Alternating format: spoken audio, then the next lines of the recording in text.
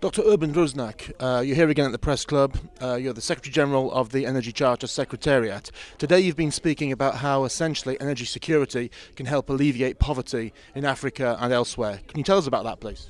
Well, we very much believe in the Energy Charter that to reduce energy poverty and hence the poverty in general, we need more investment in energy, in power sector, in oil and gas, and this will come mostly from the private sources. So to provide that the security of those investments is a key element to be solved in Africa in particular. So we very much believe that accession to the Energy Charter Treaty from an African nation will be a part of the solution.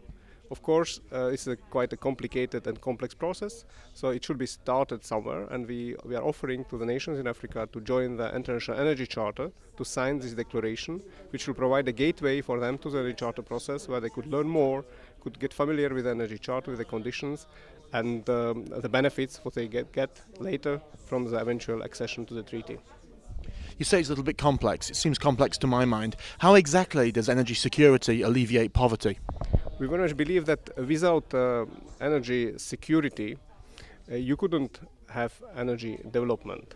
And energy development is essential for any kind of development in health, education, economic activities. All that are linked to the modern form of energy. So you could not go to school if you don't have electricity. You couldn't get a proper health care if you don't have electricity. You couldn't go and to transport your stuff to the market if you don't have a transportation, if you don't have roads. Again, you need fuel, you need an energy. So the energy is the key for the development everywhere in Africa as well. Mr. Awakwe Azikiwe, in your position as Nigerian energy expert, I understand that your country has benefited greatly from being a member of the Energy Charter. Is that correct? Yes, we are an invited observer, so basically we are just trying to find out the benefits of the treaty. So you're not yet a member then? We're not yet. Do you believe there's a very good chance you'll become a member?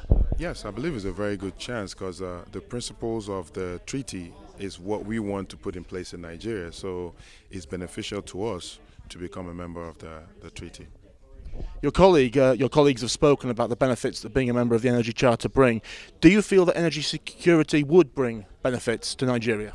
Definitely, energy security will, and like we discussed earlier, it's going to reduce poverty, and with reduction of poverty, you have a happier country. So the essence of having energy is just for there to be development, provide jobs for people to have access to information.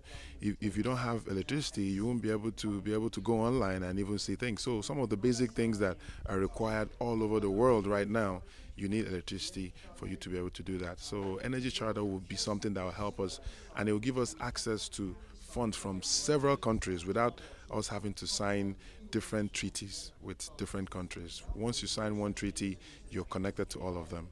So it's a very, very important thing, and we'll benefit immensely from it.